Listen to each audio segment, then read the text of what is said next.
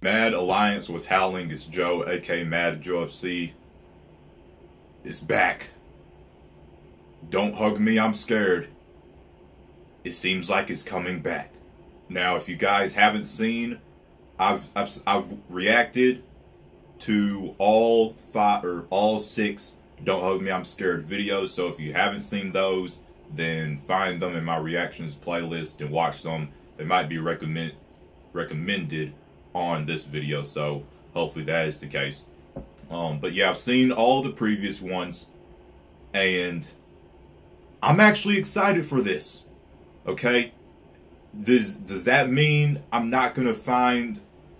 Does that mean I'm not gonna think it's grotesque and stuff anymore? No, the stuff that's grotesque is absolutely still grotesque and creepy and now this world crazy. Okay, so that's not gonna change. It's still disgusting, some of the things that happen. But now that, you know, I've watched all 6 and I've, you know, seen theory videos and stuff and what the, you know, lore and story can mean and stuff, I'm actually very excited about it. So yeah, let's see what this Wakey video shows us. Kick back, chillax, let's get it.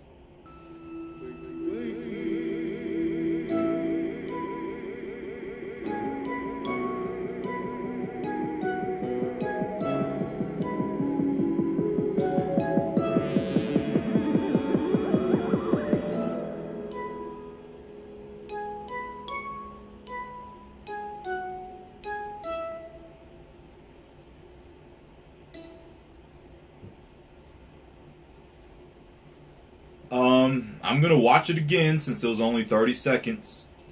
But let's.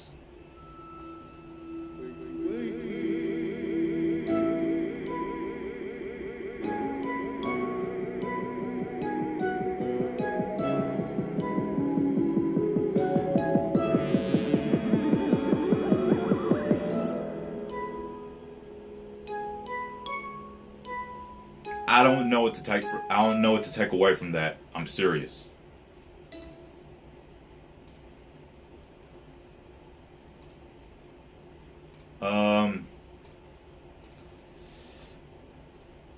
I'm gonna be completely honest. I don't have any clue I'm supposed to take away from that.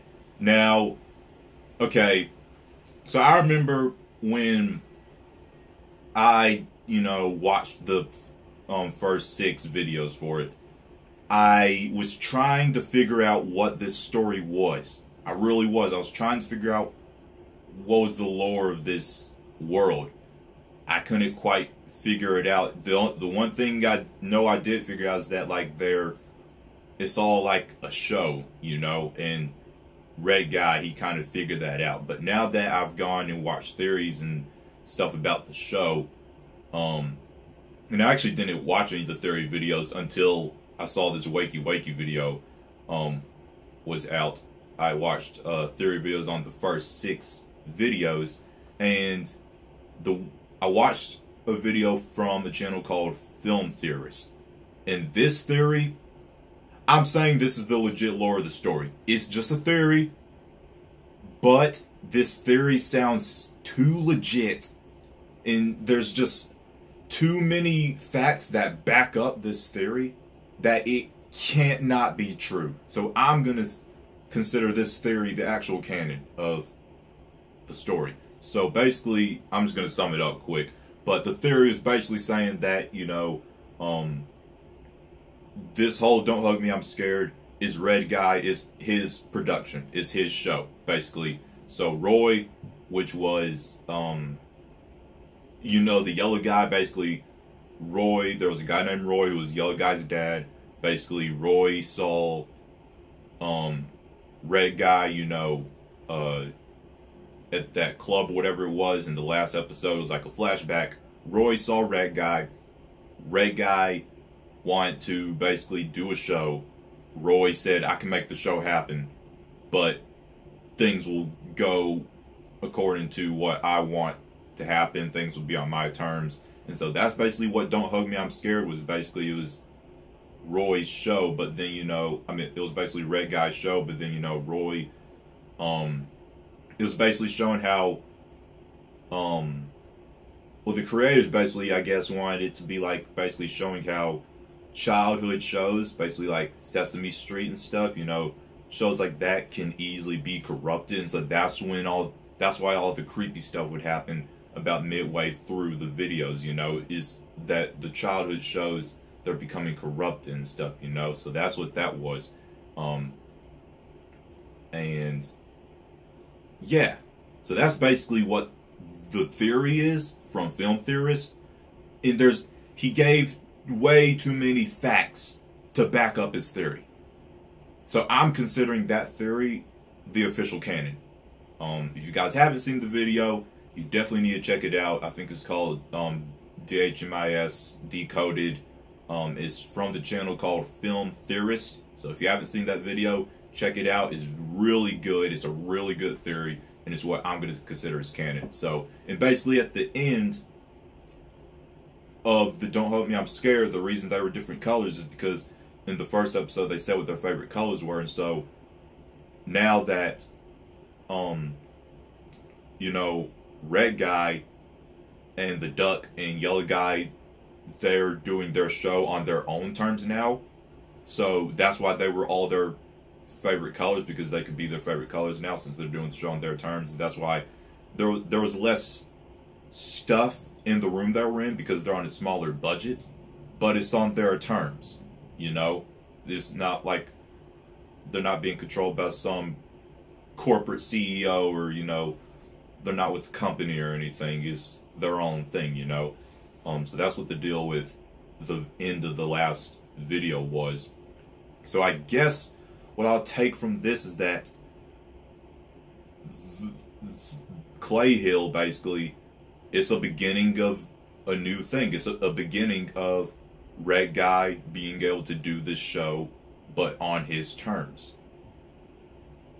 That's what I'm guessing that's what Clay Hill is he's going to be able to do this thing on his terms. But it definitely seems like about halfway through this short teaser that things kind of started going awry, kind of like a not good direction. I guess it wouldn't hurt to check out some of the comments, see if they can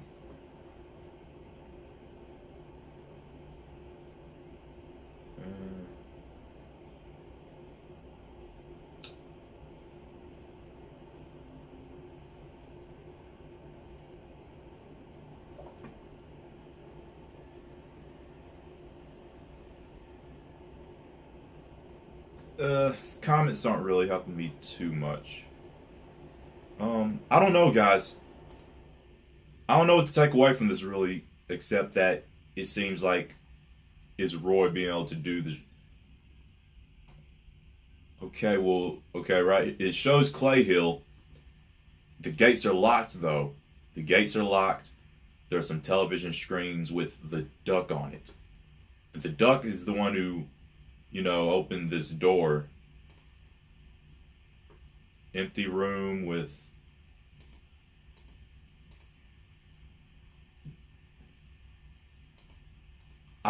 remember how the first 6 videos that were focused on the yellow guy, you know, like every episode or every video, like something bad would happen to him. It was kind of focused on him. Maybe this next set of videos will be focused on the duck. I don't know. I just don't really know what to take away from this. I'm going to watch it a few more times, you know, once I'm done with this video. And now that I've seen, because I've been waiting to watch people's theory videos on just this 30-second freaking teaser. But I've been, you know, waiting to watch the Wakey video first before I watch theory videos on it. So now, after I finish recording this, now I can go and watch breakdowns and theory videos to get an understanding of what this means. But I'm actually excited for it. I remember it, like, it was a set of videos you guys were telling me about it. You were saying you should definitely watch these, Joe. And so I watched them and I tried to understand what was going on.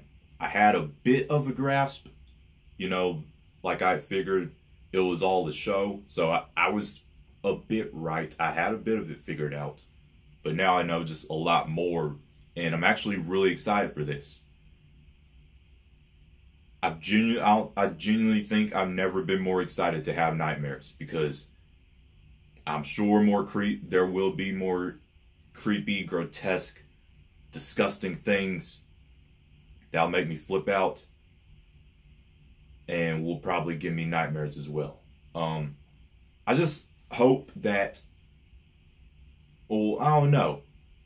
Is it going to become like a TV series? I don't think so. I don't think it would. That's kind of, the creators, that's what they really don't want to happen. Like, they want the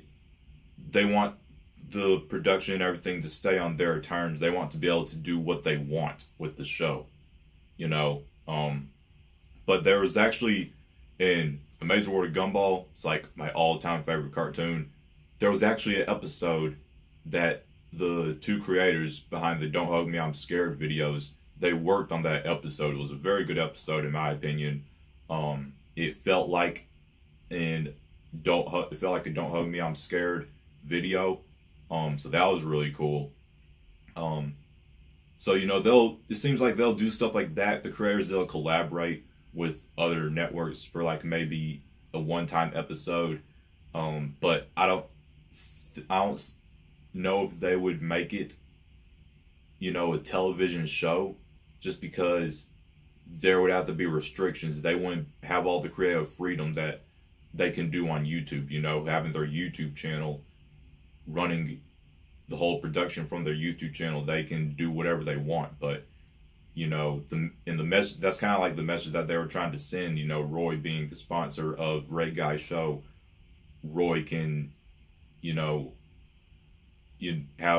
everything is on Red Guy's terms, because Roy's his sponsor. So if Don't Hug Me, I'm Scared was to become a show, it seems like if they decide to do that, to partner with a company to let it become a show, it seems like it would kind of go against the message of the show overall. And it seems like it would be a bit hypocritical of them to do that, because due to the message that they're trying to send, if that theory is even correct. So yeah, I hope it just stays on YouTube, just so that the creators have all the creative freedom. But if they do decide to make it a show, then hey, it's their decision, and I guess good for them. It would get more exposure, but I'd rather just stay on YouTube and YouTube only, just so that they have the creative freedom that they would like, Let me know what you guys think of this video. Let me know what you guys took from it. Let me know your theories down below in the comments section. I would love to read them. Okay? Let me know what you thought of my video down below in the comments section. Links for all my social media and stuff will be down below in the description box. Smash the like button. Share this video with anyone you feel will enjoy. If you are new around here and you like what you see, tap the subscribe button to join the Mad Alliance on our journey to 100,000 subscribers. And ding dong the notification bell to be notified of when I upload a new video. My name's Joe, aka Mad Joe FC. I hope y'all have a marvelous day. Mad out. Mad. Strong. Together.